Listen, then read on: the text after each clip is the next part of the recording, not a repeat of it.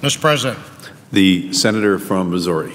Mr. President, I want to talk a little about the farm bill that will be on the floor, that we'll vote on at some time next week. I'd also predict, Mr. President, that this is the last farm bill that won't be driven by the new realities of people who want their food needs met in new ways. Those food needs are going to be greater, but we're going to be less concerned, I would expect, 5 years from now about farm surpluses and what happens if we grow too much than we are about how we meet the growing food needs of the world, partly because of population, partly because people, once they get better food, just want the better food. Once you've got the variety of food, once you've had the experience of better food, nobody wants to go back to the food that they used to have. And we're going to see that driving this debate more over the next few years than we have up until now. Now, agriculture in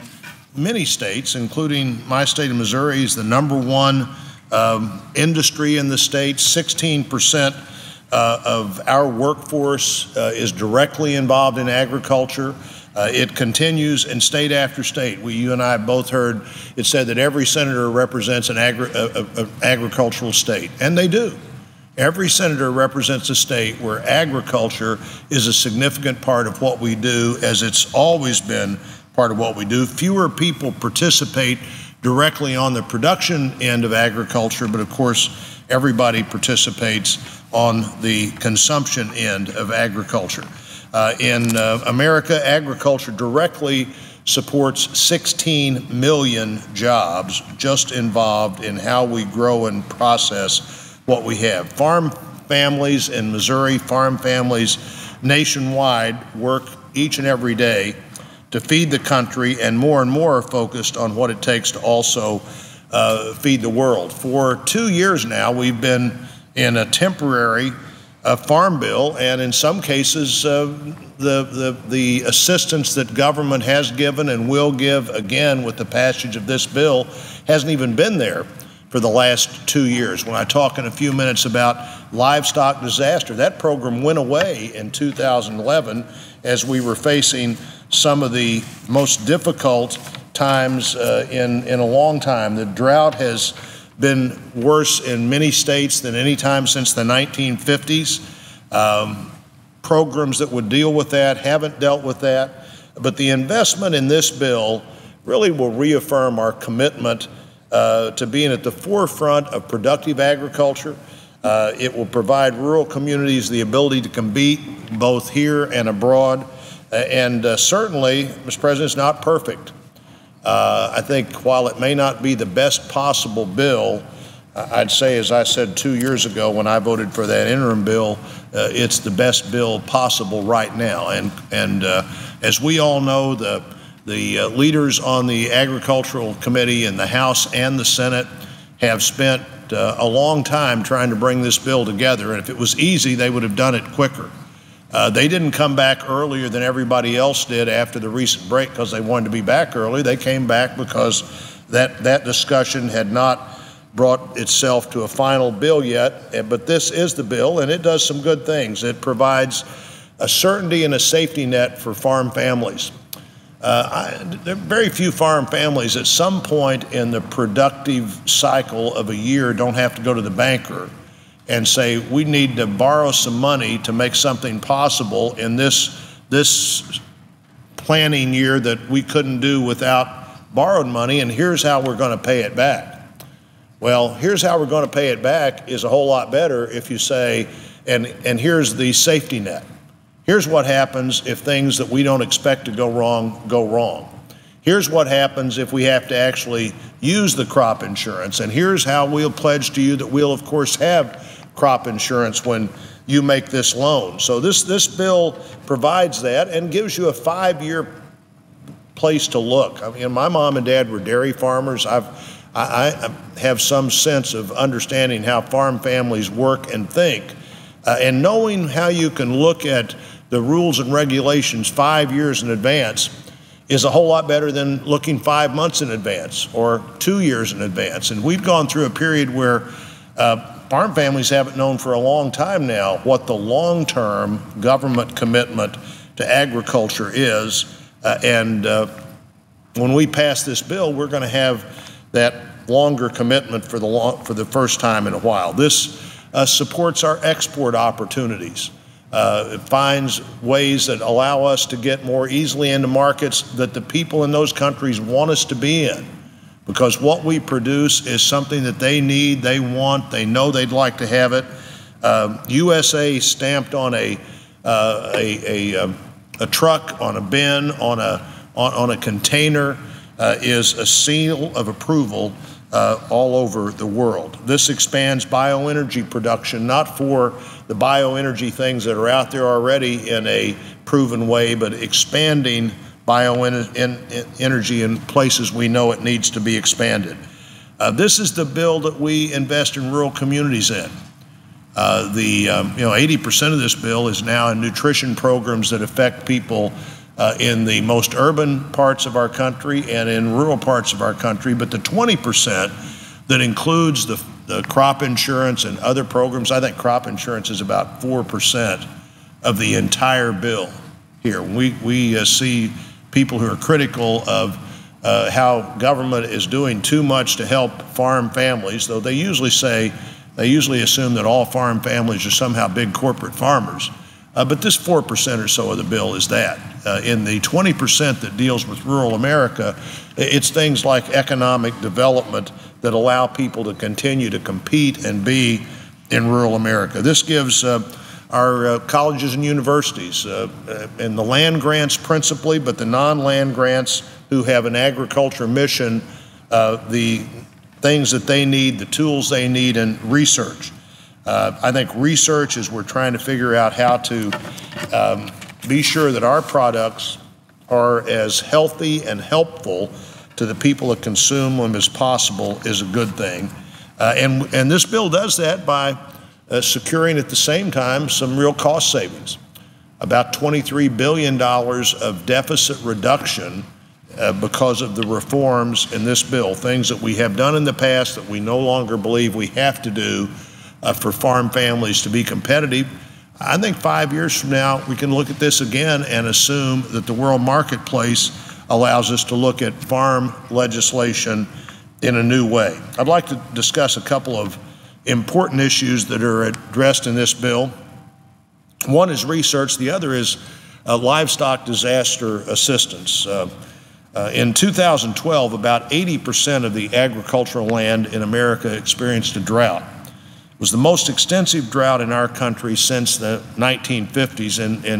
In Missouri, all 114 counties were declared disaster areas because of that drought. Many with those persistent dry conditions were ranked among the very worst in the country. And we grow lots of livestock in our state, lots of livestock of all kinds, and particularly in cattle, beef and dairy cattle.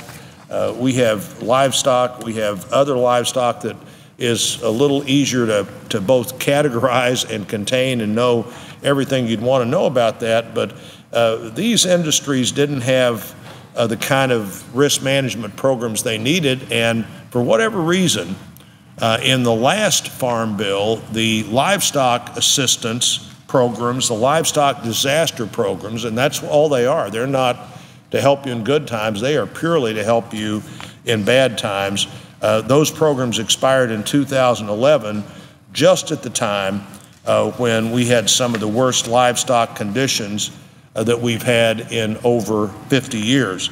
And so there was nothing there for those livestock producers. They were forced to liquidate their herds, resulting in the lowest cattle numbers since 1952.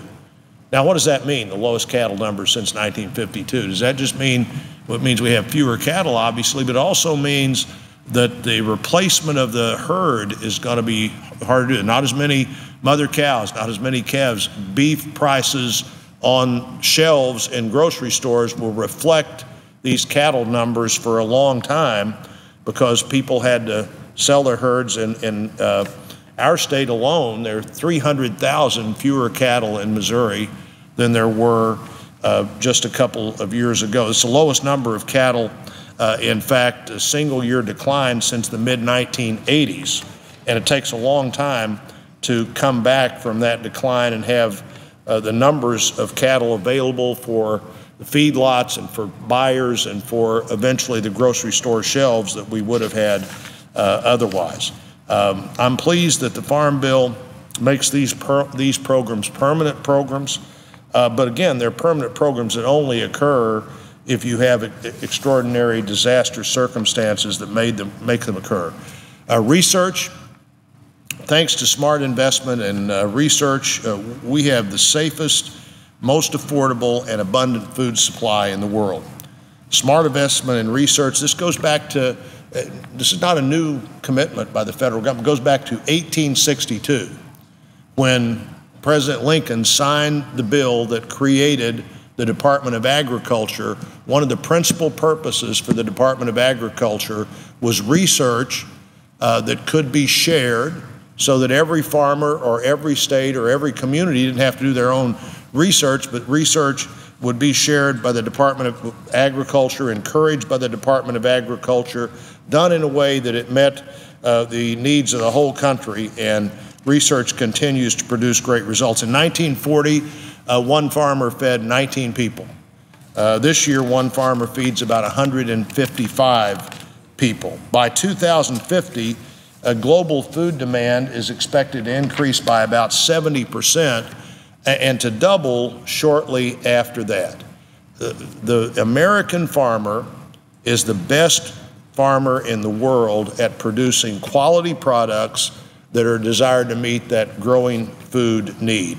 If world food needs double between now and some date shortly after 1950, Mr. President, that means we need to produce as much food in the second half of this century in any given year as we have produced. The 10,000 years of agricultural research has brought us to what we produce today. We need to double that in about the next 50 years. It's incumbent upon us to make sure we have the tools available to do that. As the ranking member of the Agriculture Appropriations Committee, certainly research has been a critical thing that our committee has worked on, and I'm glad that the Farm Bill authorizes these research programs and allows us to continue to encourage research that allows us to do what we need to do to meet our own food needs and world food needs. Agriculture research lets us have more efficient production, ways to eradicate pest and disease. It addresses the adverse weather conditions that crops grow in. Africa as a continent is not in the food production role that they need to be in if by 2050 the projection is half of the people in the world will live in Africa. It's in our best interest to see them produce more food as well, and of course it's in our best interest to maintain a safe food supply. Agricultural research can aid small farmers. We can see ag research that adds value to staple crops and adds nutrients to staple crops in countries that grow a crop that have a lot of it, but it just frankly may not have much value of food value, even though it may be most of what people eat. The Danforth Plant Science Center in St. Louis conducts critical research to do just that, to look at a staple crop in a developing country and figure out what that crop could, how that crop could be changed in a way that was beneficial to people that are used to it, that can grow it, but need to figure out how to select the best of those plants to replant the next year. Research into nutrient fortification, drought resistance, and disease and other things are important. The Farm Bill takes that step. The chairwoman of the committee and the ranking member of the committee, our friends, the senators from Michigan and Mississippi, have worked hard to bring this bill forward. And I would just close by saying again, I predict that as world food needs and 21st century opportunities for agriculture change, that's going to define the debate 5 years from now, well below what we are likely to anticipate right now. It's no longer going to be a world that's driven about how do we sell the crops we grow. I think it's going to be much more driven by how do we grow the crops that the world needs and Americans need, and how do we connect that result to the marketplace that needs it. American farmers for a long time have struggled with how productive they were in a world that maybe didn't need everything we could grow. I think that's not going to be the case in the very near future, and I believe by the time we get to the end of this 5-year farm bill, we're going to have a very different discussion about how we meet our own food needs and world food needs and the great opportunity in agriculture and agriculture business and competition that nobody is better at than the American farmer, and I intend to support this bill next week.